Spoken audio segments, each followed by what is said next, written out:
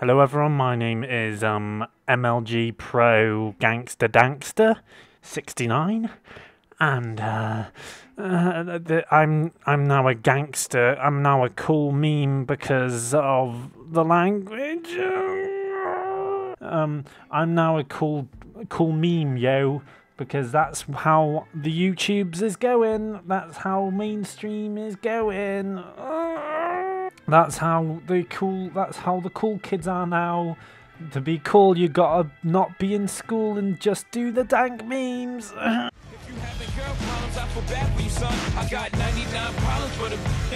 So I've noticed recently on Facebook, specifically Facebook, that a lot of Facebook groups have been using this sort of language, their own unique language. What I mean by this is that the language is very downgraded and it's like gangster.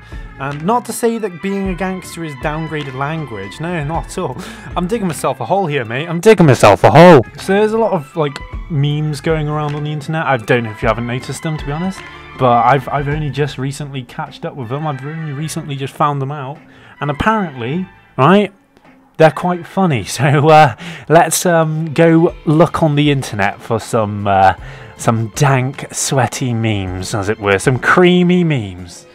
Okay, let's search them up. Okay. Oh, what's this one? When you're... Okay, so we've got when you are. Okay, English pretty good. These guys know what they're talking about. When you're in front of the seat... When you're in the front seat bumping some fire. What? Fire? Okay, the only time I've ever used the word fire was when I had a petrol can in my hand, watching my house burn down with my family screaming, please help, and I just watched and laughed. Okay, so bump some fire, mate. Pounding some dank tunes, lad. Apparently. From the aux, okay, from the aux cable, okay, and everyone in the backseat going wild. Very broken language, just gonna say that now. I don't know if you haven't noticed. I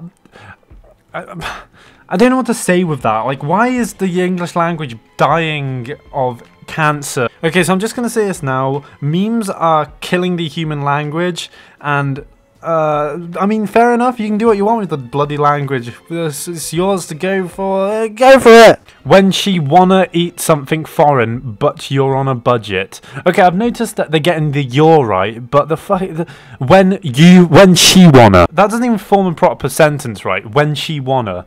When she wants to. That's how you say it, mate. That's how you say it, mate.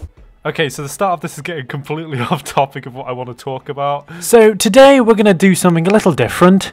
There has been a lot going down on YouTube as of late, and I just want to have an opinion, I guess, a backbone, as it were, a stance on the situation, to help the little guy, really.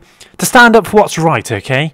There's been so many shots fired, left, right and centre on YouTube as of late, with Slowfo Antonio versus H3H3, Yami Mash with his situation, and the Fine Brothers trademarking my entire existence. But what if I told you there is something bigger than a sweaty, dank meme that absolutely destroys all the issues on YouTube, right? I bring this up now because I am bursting at the seams with rage, okay?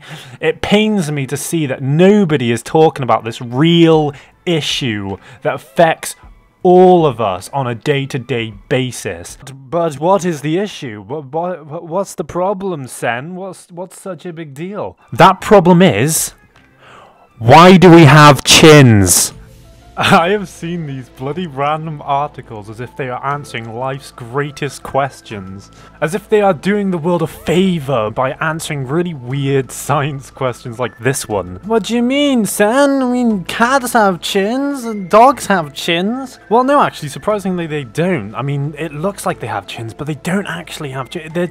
It's just like a round thing that they have, but there's no chin there, mate. There's no chin.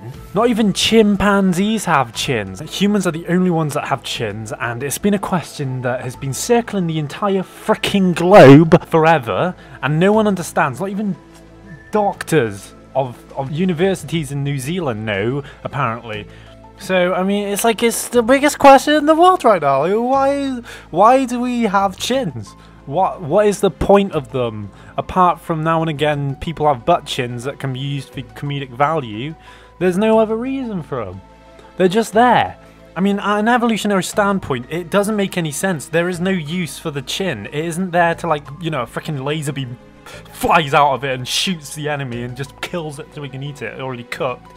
No, that's not the case. It's just there. It's no reason.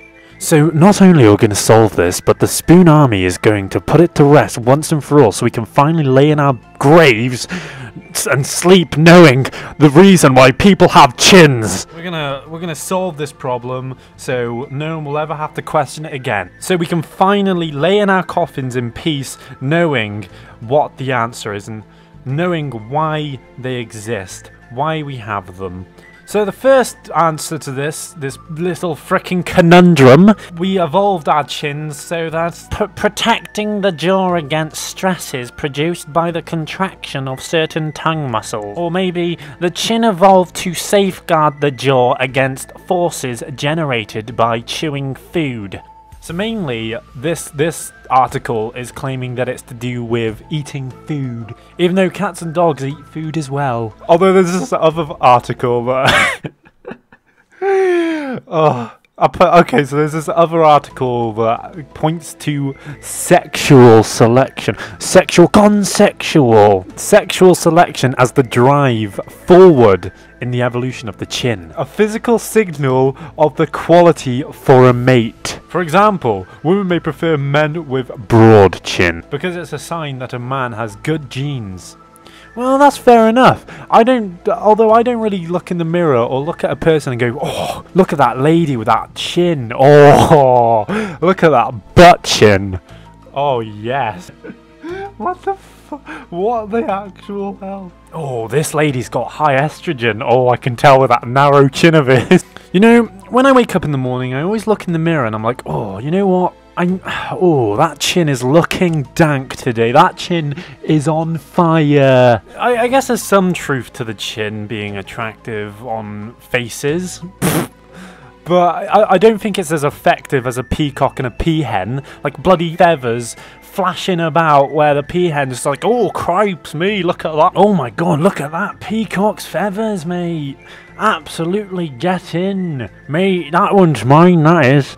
Yeah, I don't think it's that effective, to be honest. I mean, I don't know if there's any truth to that at all, but let's just accept it as truth and move on, like we do with everything on the internet.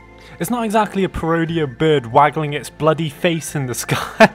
Imagine a freaking human doing that.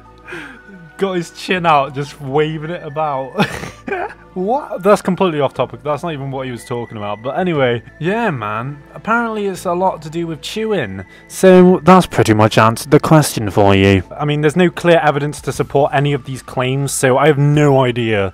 I mean, if it was for sexual selection, so if it is for sexual selection though, then why do both genders have it? Like, why does that, how does that work? That doesn't make any sense.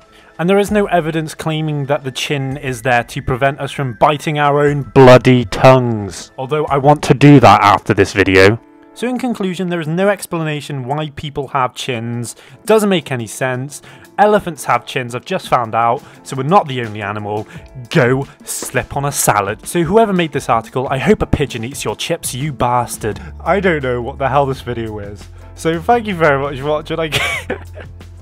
Thank you very much for watching this episode, I guess. If you want to see more like this, then let me know in the comments down below. So thank you very much for watching this episode. If you want to see more like this, then give me a big sloppy like. I've also made a Twitter as well, so if you want to follow me on that, there's a link there in the description as well. Thank you very much for watching this episode, and I'll see you in the next one. So peace out, homebred and a biscuit tin.